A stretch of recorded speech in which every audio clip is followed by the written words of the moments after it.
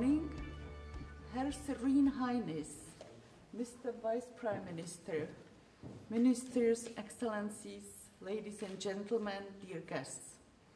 I have a pleasure to welcome you here at Charles University in Prague. I would like to pass to you cordial greetings of the Rector of Charles University, Professor Dr. Tomáš Zima, who is very sorry not to join us today, but he is currently visiting China. Charles University, being founded in 1348, belongs to the oldest universities in Europe, and we are very proud that in the year 2016 we will be celebrating the 700th anniversary of the birth of the Emperor of Holy Roman Empire and Czech King Charles IV. But the university is looking ahead and aims to be not only one of the oldest universities, but also one of the most dynamic research universities in European research area, playing important role in the preparation of young generation for the challenging of 21st century. Charles University, with its 17 faculties, has currently 53,000 students. 7,000 of them are foreigners. They are studying in 300 study programs with 642 specializations. 16,000 students are enrolled in each year at lifelong learning programs. Charles University is connected with more than 200 prestigious universities from all continents in the network serving for the development of students and professors' exchanges and scientific purposes. Special attention is devoted to young generation, to young scholars. In the framework of postdoc programs, the university is presenting scholarships for international young scholars. Many of them are staying at the university afterwards. International cooperation and internationalization belongs to one of the core priorities of our university. Charles University, for instance, succeeded in 113 projects of 7th framework program of the European Commission and several prestigious ERC grants. We are now actively preparing projects in the framework of Horizon 2020 and Erasmus+.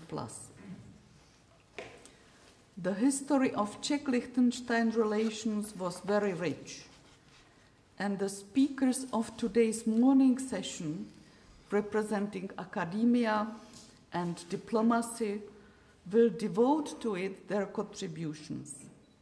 It was 3 years ago when His Serene Highness Prince Hans Adam II introduced his book and its Czech translation, The State in Third Millennium, to the students of Charles University. Majority of them were students of the Faculty of Social Sciences, and I had the privilege to moderate the debate. The interest was enormous, the debate vivid and enriching. Thank you very much for the same privilege now, when the dear and distinguished guests are visiting Charles University. I do believe that this is the beginning of a mutual cooperation. Vaše excelence, dámy a pánové, je pro mě opravdovou radostí a ctí, že vás mohu pozdravit u příležitosti tohoto Lichtenštejnského dne na Karlově univerzitě. Historicky, kulturně jsme propojeni. Česká republika a Lichtenštejnsko patří k sobě a myslím si, že na bázi spolupráce, kterou máme, je dobré postupovat i do budoucna právě na základě těchto historických vazeb. A kultura je právě ono zarámování, které staví mosty mezi lidmi i národy. Takže všichni vítejte. Exzellenzen, meine Damen und Herren, Vertreter der akademischen Kommunität. Es ist für mich eine große Ehre und Freude, dass ich bei diesem Liechtenstein-Tag an der Karls-Universität begrüßen kann. Es ist mir ganz klar, dass wir also zusammengehören. Das Fürstentum Liechtenstein und die Tschechische Republik gehören zusammen. Wir sind eng verbunden, geschichtlich, kulturell und das ist auch gut so. Und wir müssen auch in die Zukunft Hand in Hand gehen und die Kultur baut die besten Brücken zwischen den Völkern und Nationen. Also noch einmal herzlich willkommen hier in Prag und ich freue mich auf das Programm. Danke sehr. Your Excellencies, Your Serene Highness, dear ladies and gentlemen. Firstly, I would like to thank to the Charles University and the Embassy of the Principality of Liechtenstein to the Czech Republic for accepting the proposal of the Historic Association Liechtenstein to organize the Liechtenstein Day. Today, we can see that the program attracted a high attention. Thank you. It gives me really great pleasure to make a presentation of, I do believe, one of the most interesting countries in the world. The Principality of Liechtenstein is interesting not only because of its history or nature beauties, but also because of successful transformation from agriculture-based country to one of the most high-tech industrialized countries in the world. The countries can be also example how to manage the state duties and how to implement the direct democracy principles.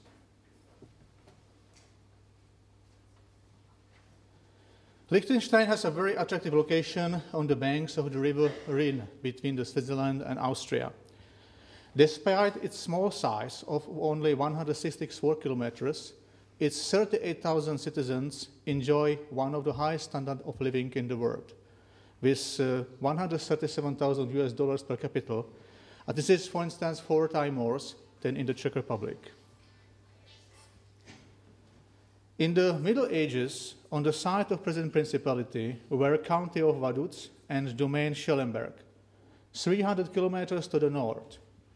In Lower Austria, near of Vienna, around 1130, Hugo von Petronell built Castle Liechtenstein, and he called himself after it. The Liechtensteins played an important role in Habsburg monarchy. They are also one of the oldest Moravian aristocratic families because 765 years ago, in 1249, Heinrich I von Liechtenstein received Castle Mikulov in South Moravia as a gift from the Czech king for his faithful service in Austria. To the highest policy, the Liechtensteins entered thanks to the Karl I, who was a rich man and very successful politician and courtier. In 1608, for his merits, he was elevated to the status of prince, in 1621 to the imperial princess, and in 1614 and 1623, he acquired Duchy of Opava and Principality of Krnov and Silesia. Since then, on the coat of arms of Opava and Krnov are part of the coat of arms of the Liechtensteins, and later became the part of the state emblem of Principality of Liechtenstein. So we can say that the symbols of the part of the Czech Republic, the countries are on the state symbol of foreign country. I would say this is one kind of the rarity.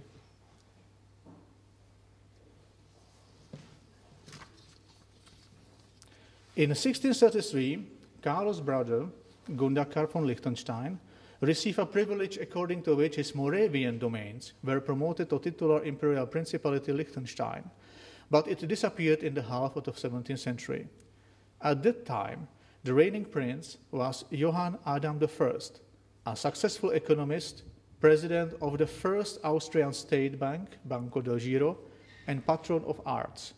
For example, he built 2 Baroque pearls of Vienna, the city and Garden Palais of Liechtenstein. In 1699 and 1712, he purchased for unbelievable amount of money 2 small, poor, and independent countries within the Holy Roman Imperium, domain of Schellenberg and county of Vaduz.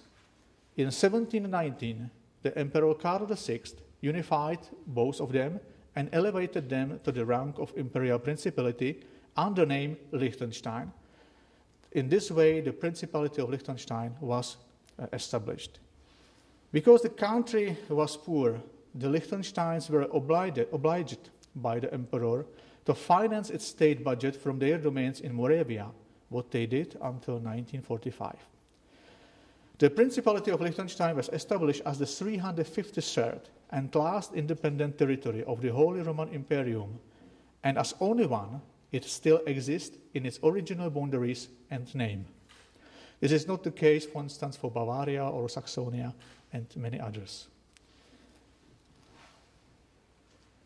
In 1608, after dissolution of the Holy Roman Imperium after the Battle of Austerlitz, the Principality of Liechtenstein became a fully sovereign state.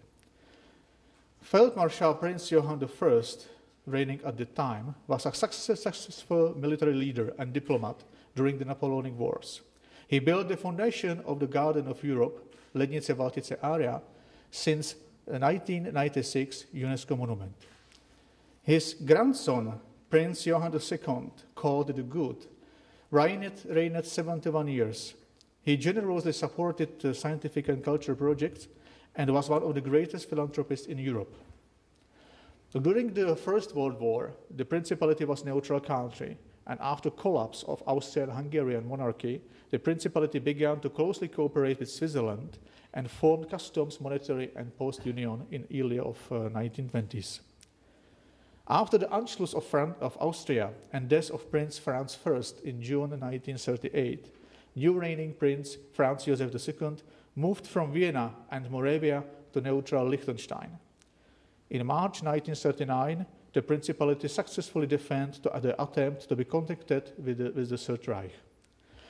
So the Principality was a neutral country during the Second World War, but in 1945, assets of the 34 Liechtenstein citizens, including several members of princely family in Czechoslovakia, were expropriated without compensation. This was the reason why diplomatic relations were suspended over 60 years. In 1945, the Liechtenstein suddenly lost 70% of their assets, and therefore economic reforms of Liechtenstein and family assets were necessary. In the 20th century, the Principality became more active on international scene. Since 1990, it opened 8 embassies and permanent missions and 8 honorary consulates. In other countries, the diplomatic and consular interests of the Principality are represented by Switzerland. Since 1919, Liechtenstein is a member of United Nations, and it's also a member of OECD, EFTA, World Trade Organization, and many other institutions. I would like to point out that according to the OECD statistics, Liechtenstein is one of the most generous donors, donating 3 times more than its OECD average. The Principality is a constitution monarchy. The constitution also sets out 2 methods of direct democracy, the initiative and the referendum. Since 1989, head of the state is His Serene Highness, the Prince Hans Adam II. His wife, Princess Maria, has born as a Countess of Kinsky in Prague, about 300 meters from here, in a Kinsky Palais on the Old Town Square. In August 2004, Prince Hans Adam II appointed his son, hereditary Prince Alois, as his permanent deputy. Important part of Liechtenstein legacy and part of the Liechtenstein cultural diplomacy are also princely collections in Vaduz and Vienna, totaled over 1,700 masterpieces of art. Temporary exhibitions are presented abroad. 4 years ago, one of such exhibitions was also in Prague in Wallenstein Palais.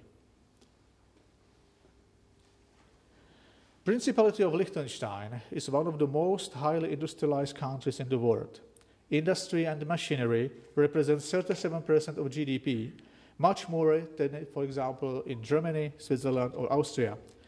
In the Czech Republic, the industry generates 38% of GDP. About 55% of the national product represents financial and general services. Many industrial companies are highly specialized and have become global leaders. The country is a stable business location with a highly diversified economy comprising over 4,000 businesses and 36,000 employees, nearly the same number as the number of inhabitants. Half of them commute daily from Switzerland and Austria. If we look at the structure of income in Liechtenstein, we can find an interesting fact. The highest salaries in the country have employees of the education sector. Why? Because the government quite well know that only quality education can assure the future of the country, any country.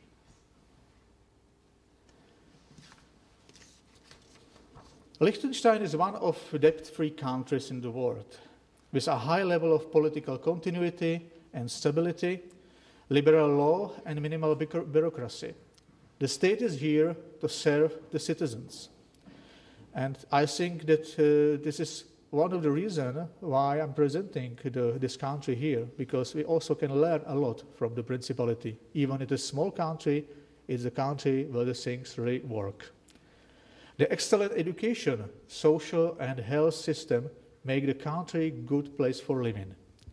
It is also not surprising that the Principality is also one of the safest countries in Europe.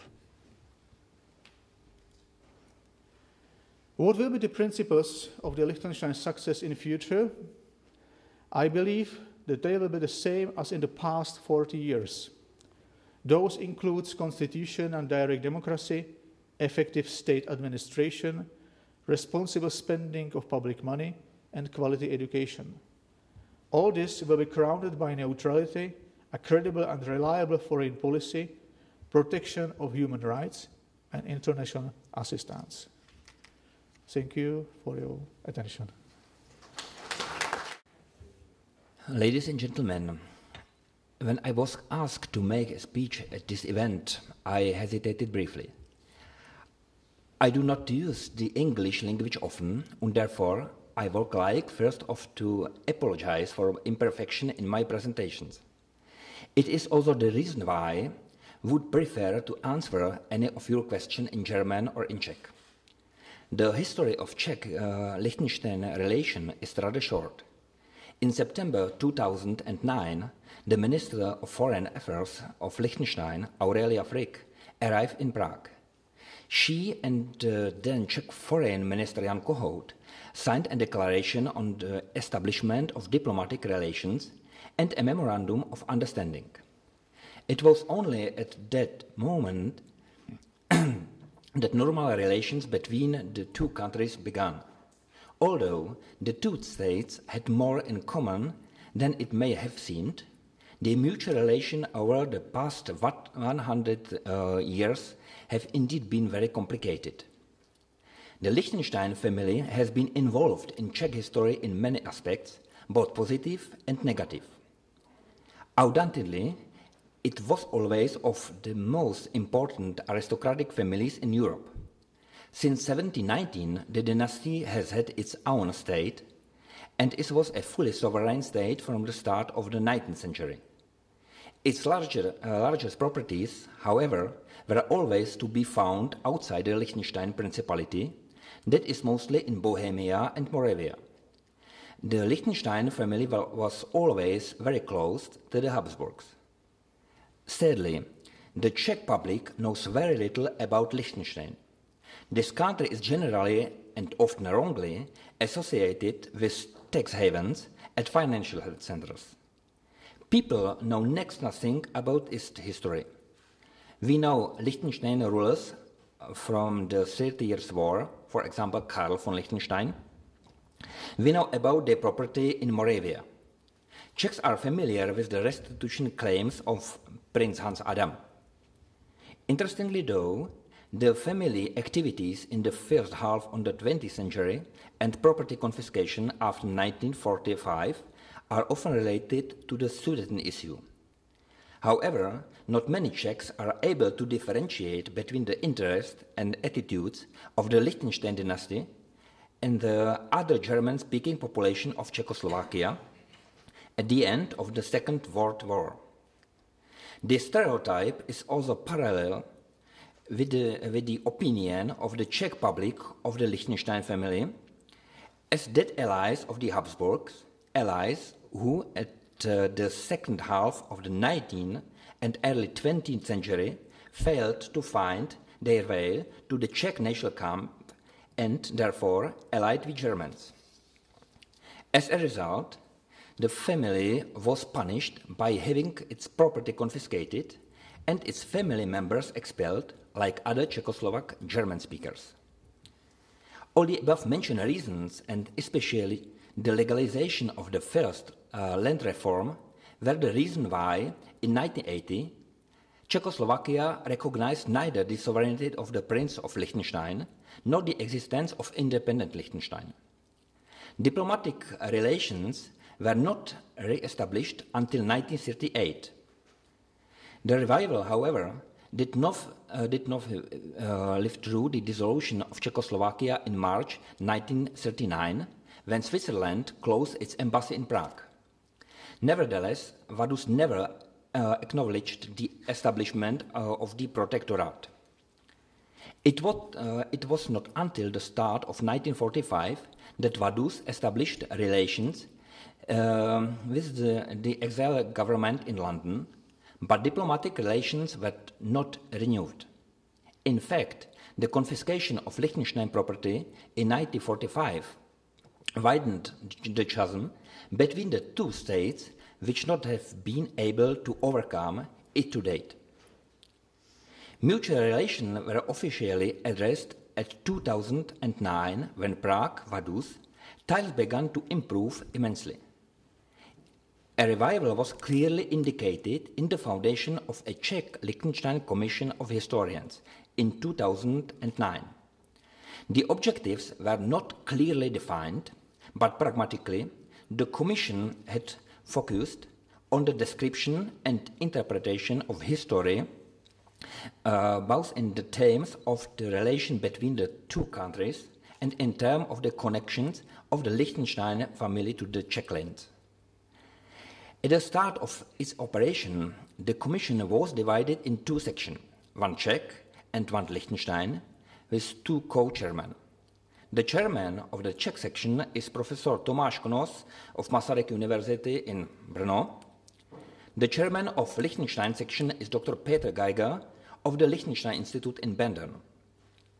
Among other members of the Czech section are Dr. Eliška Fučíková, art historian, Dr. Ondřej Novák, law historian, and myself. In 3 years, the Commission organized several joint and separate meetings which took place in the Czech Republic, Austria, and Liechtenstein at 4 international conferences. The themes of the conferences varied.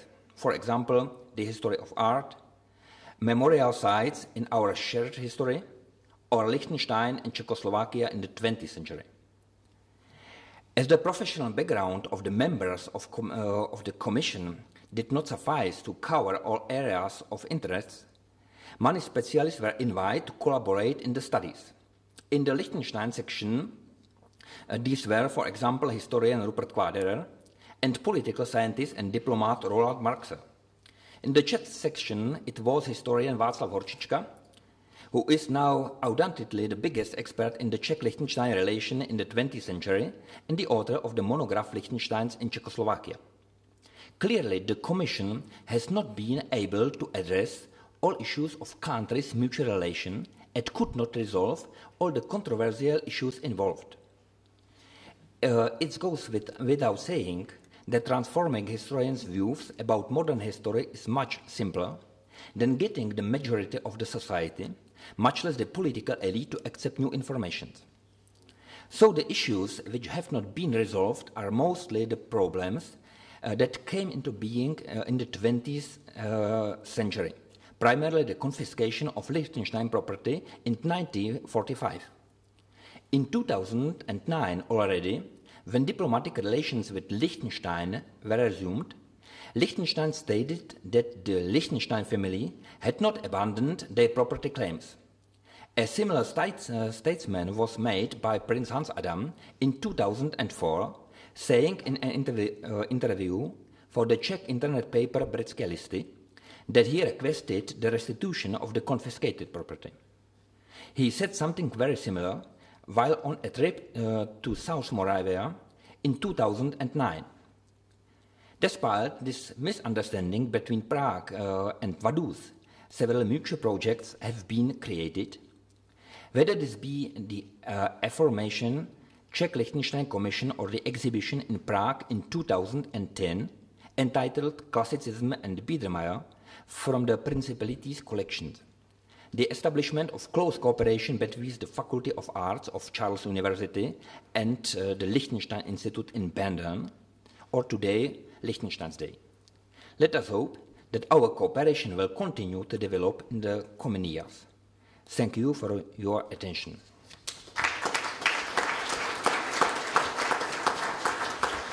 I'm sorry, this is a new book from the Czech-Lichtenstein Commission.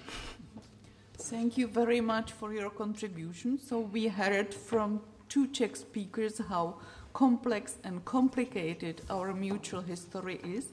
Thank you very much, Vice Rector Professor Rovná, for this kind introduction. Distinguished Vice Prime Minister Dr. Zwiefelhofer, distinguished Minister of Culture Mr. Hermann, distinguished Vice Deputy Foreign Minister Rudolf Jindrak, Excellencies, members of the faculty, ladies and gentlemen. It is a great honor and a pleasure for me to be speaking here today on Czech-Lichtenstein relations. I'm grateful to you for your interest in Liechtenstein, and I'm grateful to Mr. Juřík for his tireless efforts in promoting Liechtenstein in the Czech Republic. And last but certainly not least, I'm very grateful to Charles University for once more hosting an important event on Liechtenstein. I may say that Charles University, together with Masaryk University, are definitely developing into hubs on research on the Principality of Liechtenstein and, for that matter, also on Czech-Liechtenstein relations. This is remarkable in many ways, and I just learned today that one of our princes, Johann Adam I, has studied at this university as well. So I think this is remarkable. 3 years ago, and you mentioned it, Rector Rovná, you moderated it yourself, our Prince Hans Adam II has been speaking here on his book and introduced his book here. It was a very vivid and interesting discussion. I was happy to assist on that as well. It has also been mentioned that by Professor Zupanic and Professor Hočička, they both have been doing studies not only here at Charles Universities and in the archives in the Czech Republic, but also in Liechtenstein, in the archives, in the princely archives, and at Liechtenstein Institute in Bendern. So you see that this research is tightening every year. Today we will focus on Liechtenstein, its special features, particularly in the field of the economy, and its unique relationship to the Czech Republic. Our relationship, and it has been mentioned, is well over 7 centuries old and mirrors all the important political, social, and religious developments that have shaped our continent during this time. From today's perspective, it seems surprising that two countries belonging to the same community of values did not maintain diplomatic relations for over 70 years, in fact, as recently as up to 2009. Both sides became aware that it was high time to overcome this European anomaly. As Professor Zupanic has explained, we have put a lot of energy in exploring our common history, a history of predominantly good times, but it also had its difficult moments. It was the aim of the Czech Ministers of Foreign Affairs, Minister Kohut and Minister Schwarzenberg, to build the foundation of our future cooperation on the solid knowledge of our shared history, with its unique opportunities and challenges. In fact, the decision to establish a joint Czech-Lichtenstein Commission of Historians helped to pave the way towards the relationship of our two countries. And I don't know, but I'm sure that you, Minister Jindrak, will agree that as one of the architects of the Memorandum of Czech-Lichtenstein Relations of 2009, that this was a very important decision by our governments. Thanks to the extraordinary work of the Joint Commission, we were given the results of their studies after only 3 years. Today, we are more aware than ever that we are no foreign countries to each other. We share a common history and a common cultural space. This would surely be special for any country, but for a small country like Liechtenstein that has never invaded any other country, it is definitely special when we come to think of the numerous lieux de mémoire and coats of arms on houses, on the House of Liechtenstein, on many historically significant buildings in the Czech Republic, and even more so in southern Moravia. This creates a sense of closeness, and it is an obvious invitation to use the opportunities presented to us. These are no mere empty phrases, but rather very realistic opportunities that should be grasped and put into good use in future. We have started to invigorate this common heritage through some concrete projects, and we have also agreed to look into the desiderata of the Commission of Historians pertaining to further research on the more difficult issues in our common history. On the basis of this newly developed common reading and deeper knowledge of the past, the two governments can now dedicate themselves to the tasks ahead and ask themselves what they can do for each other and how they can support each other in the future. The commitment to solidarity is the essence of the Europe we have all committed ourselves to be building. It is obvious that our two countries are quite different. Today, the Czech Republic is a strong member of the European Union and a very engaged member of NATO. The way to its freedom and independence has been long and arduous. We in Liechtenstein admire the courageous path of the Czech people that they have been taking in 1998 and maintained until this present moment, especially when it comes to defending liberty and independence on the European continent or in other crisis areas in our troubled world. This attitude is deeply rooted in your own experience, and it bears witness to your deep appreciation for the values of democracy and the rule of law to mankind. Liechtenstein has been more fortunate in its modern history. Over the past 70 years, we were able to develop from a mostly agrarian country into a financial center and a high-tech industry. And we have also managed to further our system of direct democracy at a time full of democracy fatigue in Europe. Liechtenstein's people are well aware that they have been privileged in recent history. Solidarity and the commitment to the development of international law and human rights have thus been the natural priority of our foreign policy.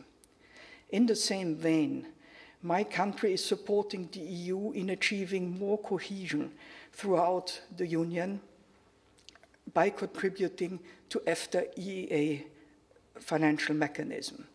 It was a great moment for me to be present when Strahov Library was reopened after years of ongoing restoration that was also made possible through Ph.D grants.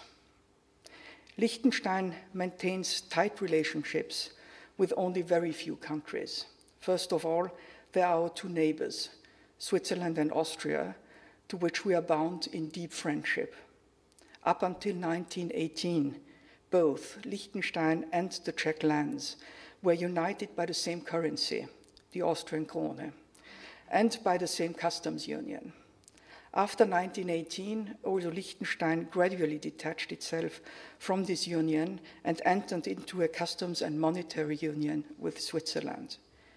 Today, we are connected to Austria and the Czech Republic through a common economic area, the EEA, and through the Schengen Treaty with its common border controls, and through a particularly lively grassroots-level regional cooperation with Southern Moravia and Lower Austria.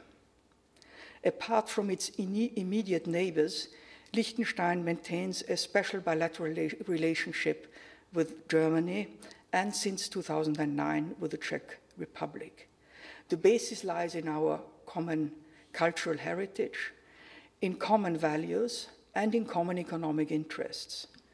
Both our countries have strong economic ties to Germany, which is acting as a powerful motor for the economy of our two countries and for the region as a whole. In the process of developing a common agenda, the governments of Liechtenstein and the Czech Republic looked into various aspects of bilateral relations and particularly looked in the ways on how we could enhance economic ties. Within a year's time, we have been able to negotiate a double taxation agreement, which will be signed today by Vice Prime Minister Dr. Zwiefelhofer. We expect this to be a real benefit to companies. In the realm of foreign policy, the countries appointed bilateral ambassadors in 2011, and in January of this year, the foreign ministers agreed on a common declaration laying out further steps to enhance our bilateral relations and to open honorary consulates. We are very grateful to the Czech Republic for supporting us in some of our concerns relating to our membership in the European Economic Area. In return, we gladly supported the Czech candidacy at the Human Rights Council, and currently we are exploring ways to co-fund foreign aid projects abroad. The cultural exchange, and you have mentioned it, Minister Herman, between our two countries has been particularly fruitful and rewarding. Together with the other German-speaking countries, Liechtenstein has participated in the renowned Theatre Festival of the German language in Prague. Austrian and Liechtenstein writers have together given a reading in Brno.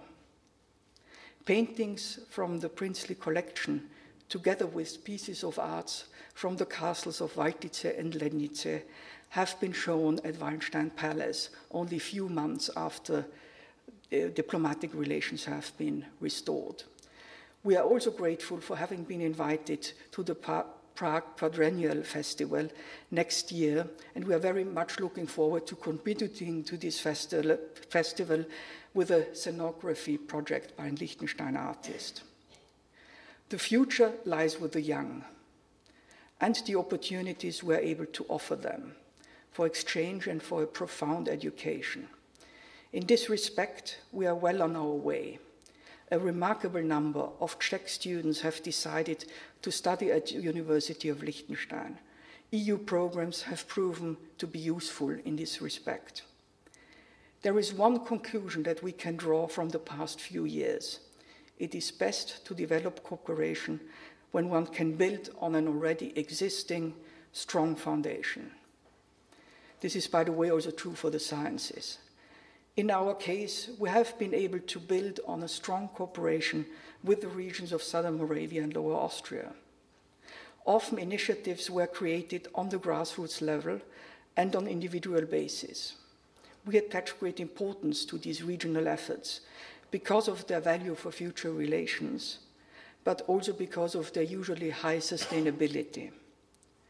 When we resumed our political relations in 2009, the normalization of our relationship in today's Europe was at the core of our efforts. Today, only 5 years later, we are looking on a common agenda. We are working on the basis of common interests. We support each other on political issues. On the regional level, we are enhancing the economic cooperation, and we have managed to establish a vivid cultural exchange. The 20th century was a century of tragic losses. It has been followed, despite of some setbacks, by a century of hope, freedom, and new self-determined partnerships. The Czech Republic and the Principality of Liechtenstein have contributed to this noble aim and are strongly committed to continue their joint efforts in the future. And now I have the honor to hand over the floor to Deputy Prime Minister of the Principality of Liechtenstein, Minister of Economy, Justice and Home Affairs, Dr. Thomas Zwiefelhofer. Thank you very much. Distinguished Vice Rector, Professor Rovná, Distinguished Minister for Culture, Mr. Herman, Distinguished Deputy Minister of Foreign Affairs, Mr. Jindrak, Distinguished Chairman of European Affairs Committee, Mr. Benešík, Distinguished Ambassador of Austria, Dr. Trautmannsdorf, Distinguished Ambassador of Norway, Mrs. Sletner, Distinguished Excellencies and faculty members, ladies and gentlemen. It's a great honor and a great pleasure for me to be here today, and we find ourselves in the August halls of Charles University, founded in the middle of 14th century, merely 100 years after the known common history of Liechtenstein and the Czech Republic began. I could not imagine a better place to pay tribute to that common history and to look forward into a future of partnership and cooperation for the benefit of both our countries. I will therefore begin by expressing my sincere and heartfelt gratitude to Charles University, in particular to Rector Sima and to you, Vice Rector, and your team for hosting the Liechtenstein Day and for doing everything possible to make this day a success. Thank you very much for that effort. From what I can see, this goal is already achieved. I would also like to express my appreciation to you in the audience who have come so numerously to show interest in Liechtenstein, a country that does not make the Czech headlines every day, maybe luckily, but has more in common with the Czech Republic than one would expect.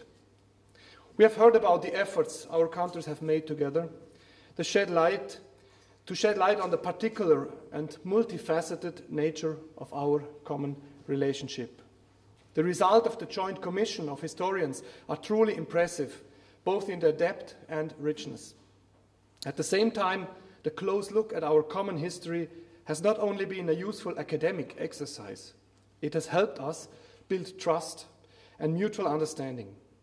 This is an exemplary case where awareness of the past helps to build a successful and fruitful future. But there is not only historic evidence for the importance Liechtenstein and the Czech Republic attach to each other. As a case in point, I refer to the fact that Liechtenstein currently entertains 7 bilateral embassies in total, residing and non-residing, of one which is our embassy to the Czech Republic.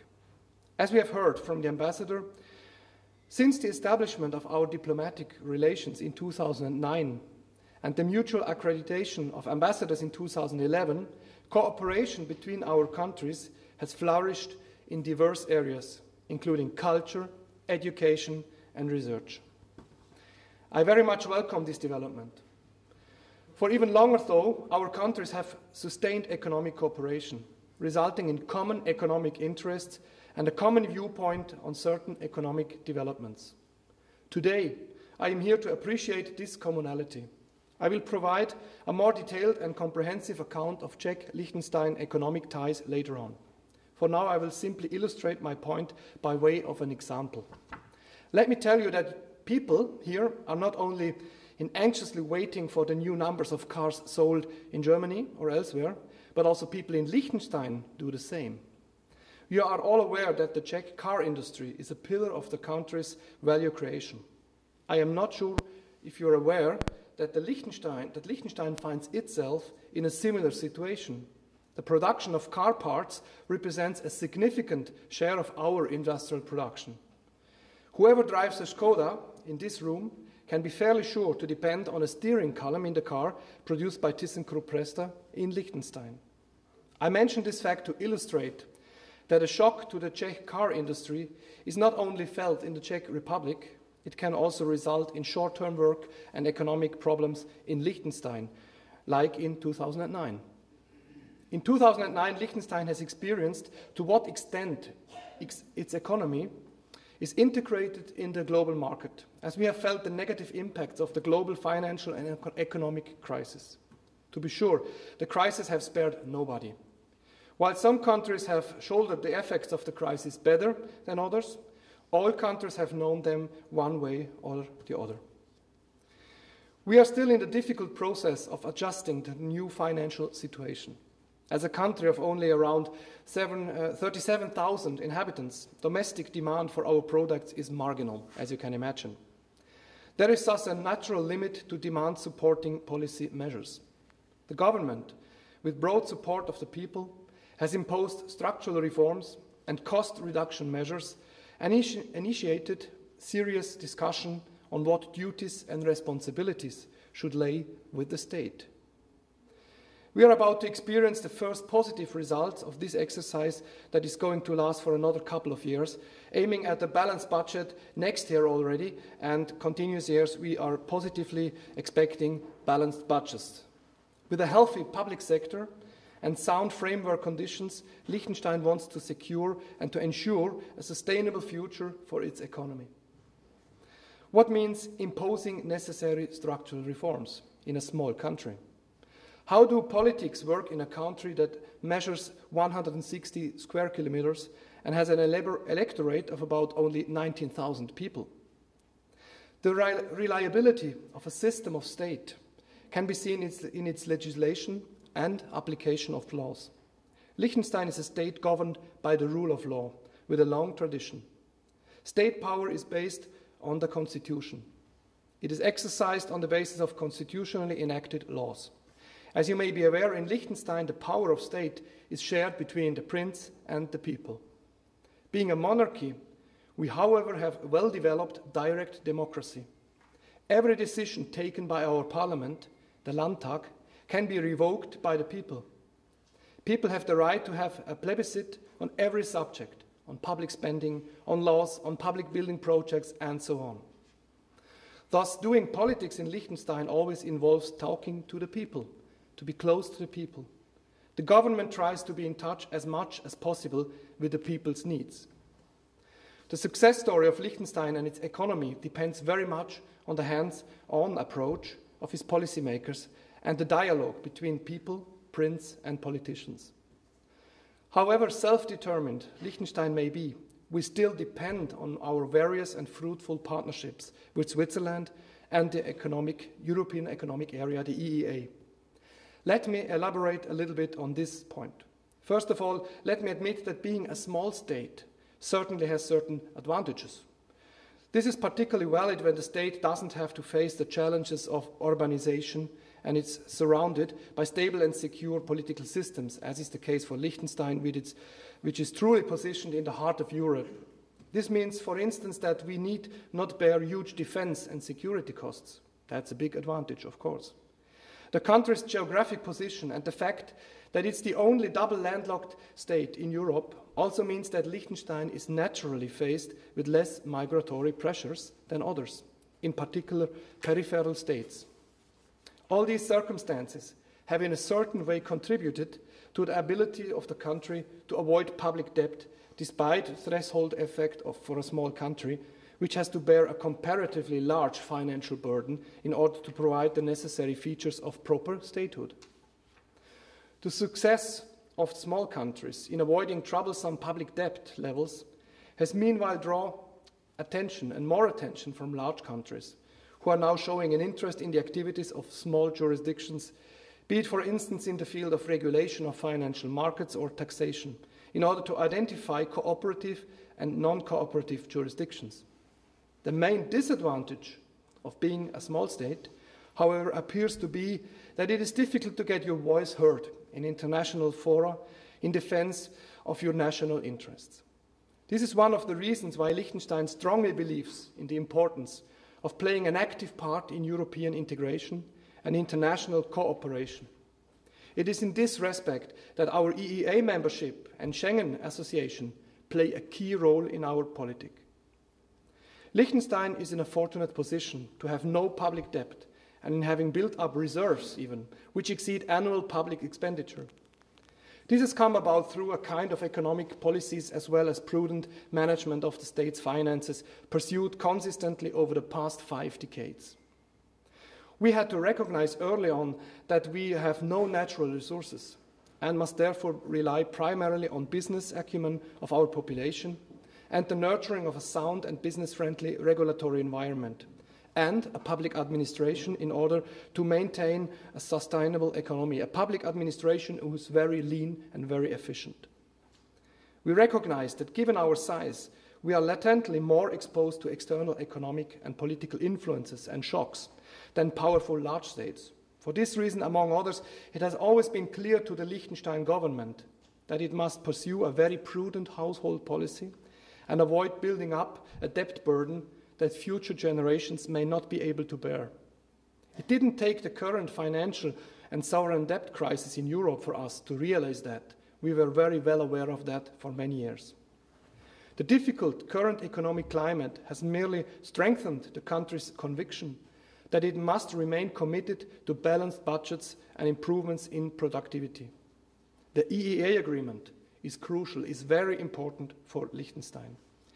Liechtenstein is linked to the European Union and therefore also to the Czech Republic through a series of multilateral and bilateral agreements, of which the European Economic Area, EEA, certainly is the most important and far-reaching. Since Liechtenstein has become a full member of the Schengen area and joined the Dublin system in 2012, the country has made a further large step towards strengthening its integration with the European Union, and we are very proud of that. After now 20 years of experience with the EEA agreement and several significant constitutional changes in the EU, Liechtenstein still values the EEA membership as overwhelmingly positive. While the EEA agreement has demonstrated a high level of stability during the past 2 decades, it has evolved significantly as well, both in terms of membership and substance.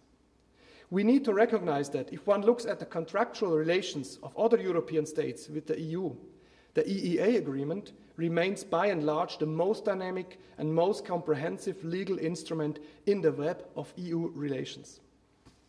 Of course, it cannot be denied that in the increase in the number of EU member states from 12 to 28 now, the simultaneous decline in EFTA membership and the successive amendments to the treaties founding the Union since the early 90s have all to some degree led to a certain political and institutional marginalization of the EFTA pillar in the EEA. However, the single market, which forms the core of the EEA agreement, has also experienced a significant deepening and broadening over the time. And this has improved the competitive situation for undertakings in Europe and also in Liechtenstein. The single market has led to a diversification and internationalization of the Liechtenstein economy, also the financial sector. Moreover, the EEA agreement has also allowed for stronger political integration of Liechtenstein into Europe.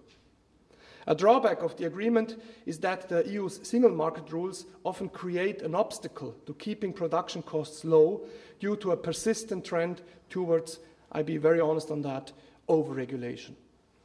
In these difficult economic times, the multitude and complexity of European rules that need to be complied with are admittedly becoming a more important cost factor in European undertakings than used to be the case.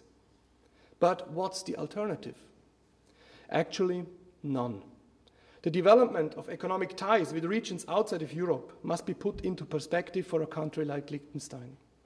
Over the years, the EEA has remained the by and large biggest export market of our small economy. The proximity and size of the single market and the secured market access rights under the EEA agreement mean that the EEA will continue to have an anchoring function for our economy.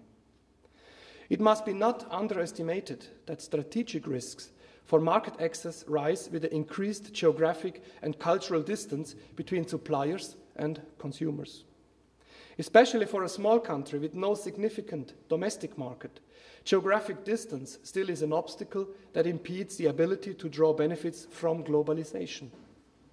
The current difficulties reaching facilitations in trade on a global level underscore the importance of being able to rely on home market in the neighborhood. Enhanced economic integration on a regional level often turns out to be easier to achieve. That's why the EEA agreement is so important for a small country like Liechtenstein. The competitive pressure generated by the participation in the single market, have also acted as a stimulating agent for the domestic economy in Liechtenstein. New business opportunities presented themselves, in particular in fields like the insurance sector, mutual investment funds, as well as the telecommunications sector. At the same time, Liechtenstein's EEA membership has not prevented it from maintaining and even deepening its very close economic ties with Switzerland. This has been possible thanks to the innovative and specific adaptations that are foreseen in the EEA agreement to allow for a dual marketability of goods in Liechtenstein.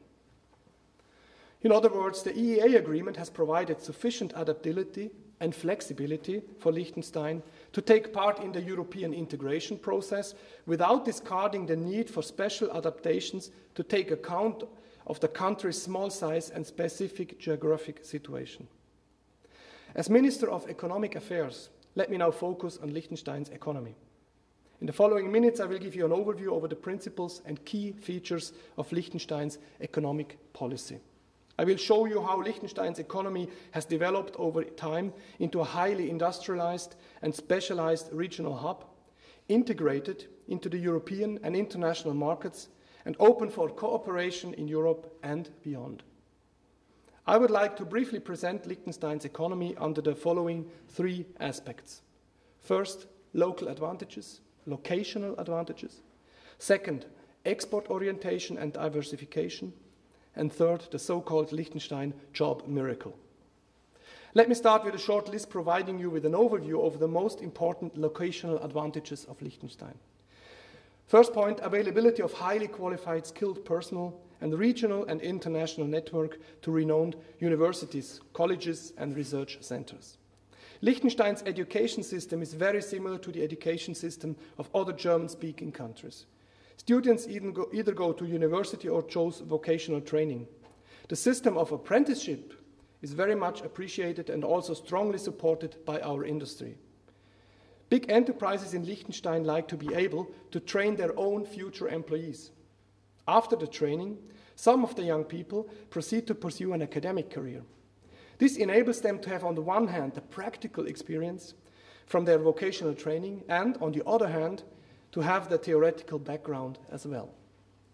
Liechtenstein is too small to provide university education in all academic fields. Therefore, we are part of the Swiss University Network, and we have a treaty with Austria concerning higher education. Liechtenstein students are able to choose from any university in Switzerland and Austria. However, and I am proud about to mention that, we have also our own university at which economics and architecture are taught. Professor Schur, who is under us, will be presenting the Liechtenstein University in a moment. Liechtenstein is as well a member of the European higher education area and has been a founding member of Europe's Bologna process, with the University of Liechtenstein being one of the first universities to fully comply with the Bologna system requirements. Another important advantage is Liechtenstein's membership in the EEA and the customs treaty in the same time with Switzerland, as I have laid out in detail above. Further advantages are a liberal employment law and little regulation in the employment market. Flexibility and rapid decision-making. A small country, we are flexible to move fast. Ways are very short in Vaduz. Decision makers and economic players are in constant contact and try to constantly improve the frame conditions for doing business. We also have excellent international transport links. Zurich is 1 hour, Munich is 2 hours, Innsbruck is 2 hours. We are very close to big airports, and we are excellently integrated in the transport system of Central Europe. Political continuity and stability is also a very important factor. I'm told by many industrial leaders that they appreciate that we don't change our government every second year, so we have a very stable situation. I think for the industry, this is very important. Strong capital resources and sound financial policy of public authorities, state reserves. Furthermore, Liechtenstein was one of the very countries to retain a AAA rating by Standard & Poor's, which has just confirmed again this year. We are very proud to be AAA, and we do everything to keep that. Other advantages are a simple tax system with a flat tax of 12.5% for enterprises and an attractive IP box, and low and therefore attractive capital costs. Ladies and gentlemen, let me now move on to the second defining aspect of Liechtenstein's economy, its export orientation and diversification. Liechtenstein companies have always had to look across the border. There's a saying that a German entrepreneur one day said regarding export. He said, "If I wouldn't have export, I could close my company doors on Tuesday at lunchtime." Well, imagine, as a Liechtenstein company, if we would not have export, you would not have even to open on Monday morning. We need export. Liechtenstein's home market is simply too small. Looking across the border has made it possible for good ideas, a flair for the needs of the market, and entrepreneurship and invention to evolve into family businesses, which in turn have developed into corporations operating worldwide.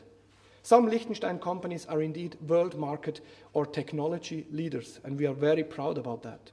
It goes without saying that Liechtenstein's economy is heavily export-oriented.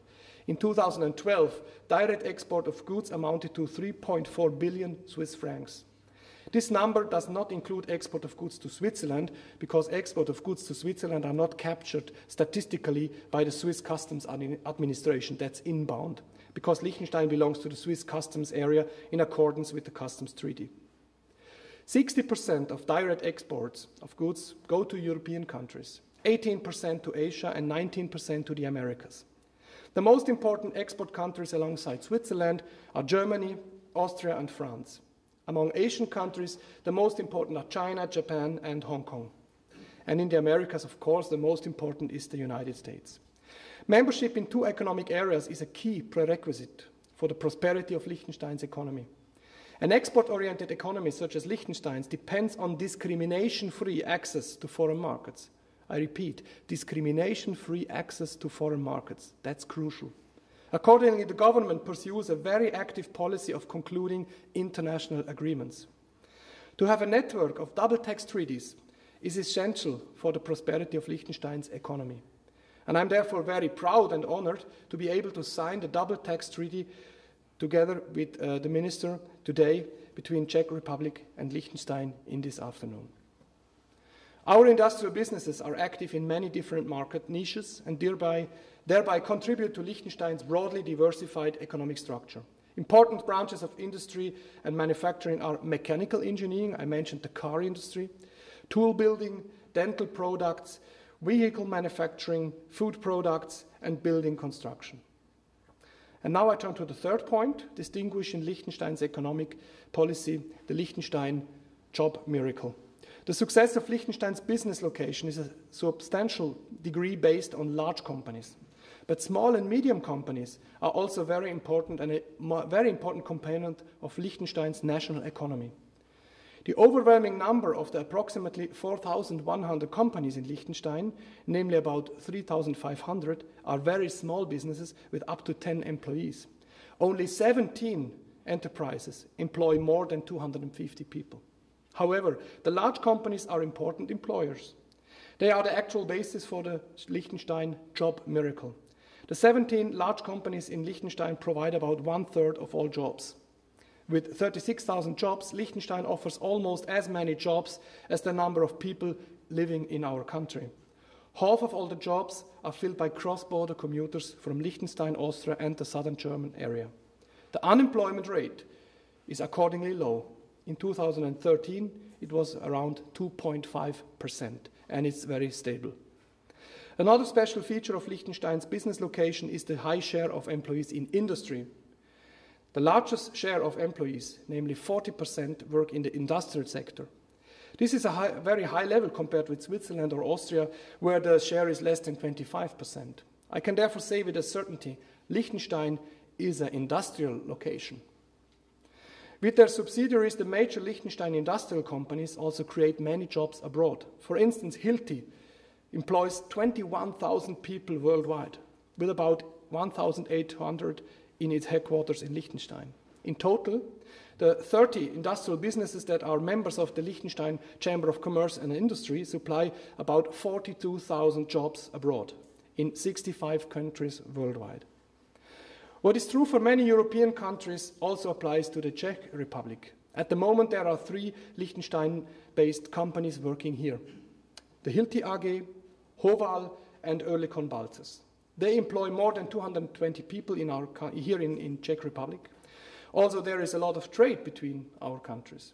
Liechtenstein exported goods valuing 19.5 million Swiss francs from the Czech Republic, compared to an import of goods valuing over 13 million Swiss francs from your country to Liechtenstein in 2013. Let me end my address with some general remarks. Even with all our positive location factors, it should not be forgotten that Liechtenstein's resources are very limited. We have a lack of space and a lack of specialists. The surface area of our country, 160 square millimeters, cannot be expanded. The public and private sectors work to counter the lack of specialists by training our own specialists as part of our dual professional training system. Nevertheless, we will continue to rely on specialists from abroad. We need these specialists from abroad. This brings me to the end of my remarks. I would like to thank you again for your attention and for the kind invitation to be here. I'm very proud about it, and I'm now happy to answer questions in the discussion round. Thank you very much.